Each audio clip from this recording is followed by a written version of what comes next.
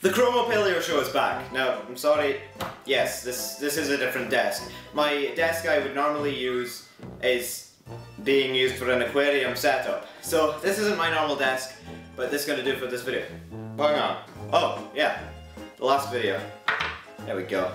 Now it's more like my normal desk. So the Cromo Paleo show was actually scrapped, but after I checked back, it gained some attention, and some of you guys really wanted more content, so we're coming back to you today. So I'm going to celebrate Cromo Paleo show's return by creating a new mini-series, What If It Was Still Alive? In this episode we're going to focus on the largest snake that has ever lived, titanoboa. Back in 2002, a geologist named Fabiani Herrera found something remarkable at Cerrejón, a coal mine in Colombia. What did he find? A fossilized leaf. This leaf is important because it showed scientists the potential for discoveries within the Cerrejón coal mine. A team of scientists gained permission to search Cerrejón for other fossils. The discovery of that leaf opened the gateway for the discovery of a lost ecosystem that existed just 10 million years after the K2 mass extinction, which wiped out the dinosaurs. More early plant families were discovered, including banana, avocado, and palm. These were tropical plants, which shows that 60 million years ago, Cerrejón was a lush green rainforest. In fact, the layer of coal at Cerrejón was formed by the ancient rainforest, because as we know, coal is formed by decaying plant matter over millions of years. Not just leaves, but the remains of animals were discovered, including ribs, vertebrae, and turtle shells. Meanwhile, in the lab, grad student Alex Hastings was sorting a box of fossils from Cerrejón. He noticed all the vertebrae were labelled crocvert, which means crocodile vertebrae, even though a couple were very large and distinct, and he knew they weren't of croc origin. Later, they were confirmed to be from a giant snake.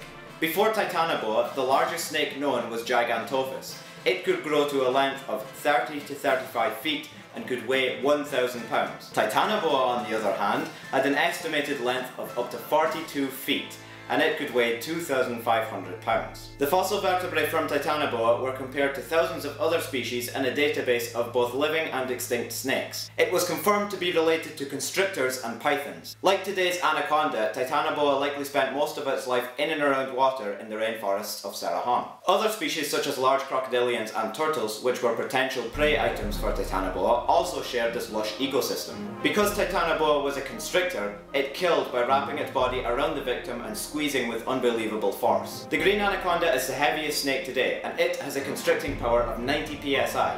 This is the equivalent of being crushed by a 9,000 pound school bus. Titanoboa is estimated to constrict with 900 psi.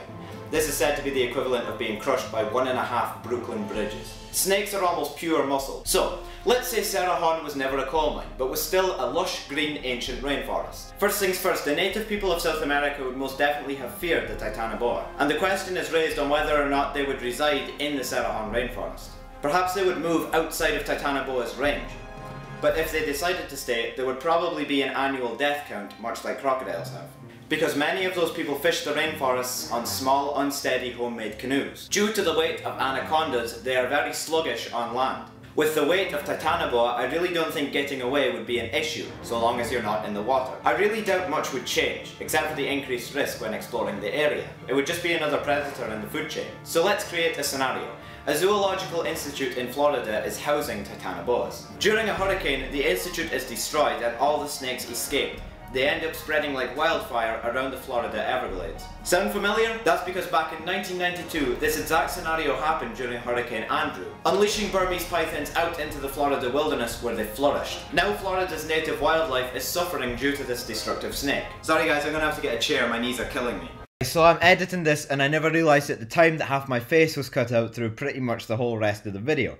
Please ignore that, and there's nothing I can do to fix it. You're just going to have to look at the lovely pictures and gaze upon my mouth. So let's say titanoboas now litter the Florida landscape, residing in the lakes and rivers of the Everglades. Hunters would likely seek to destroy these massive invaders. Problem is, this is a 40-foot snake. It's not going to be easy. The potential for death during a titanoboa hunt would be substantially more than a Burmese python hunt. Luckily for the hunters, titanoboa would not be able to hide as effectively as Burmese pythons, making them easier to track down. Even after the animal is killed, what is the hunters going to do with a 2,500 pound body? Well, you could either leave it for the scavengers or harvest the meat, and there's a lot of it. How it would taste is for another video, but the meat would have to be harvested there and then due to the sheer weight of the animal.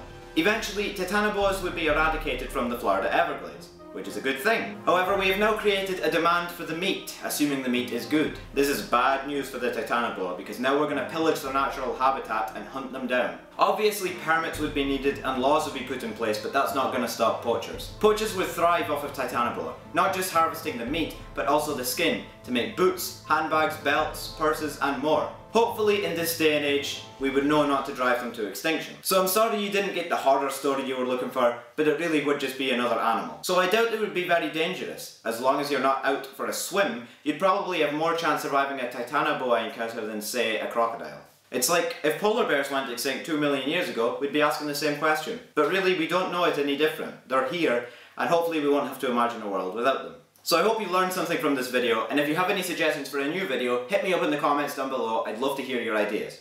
This has been the Cromo Paleo Show, and I'll see you in the next one. I'm going to focus on the largest snake that has ever... Come on. No. Leave the trilobite. No, leave the trilobite. Axel, go. Really?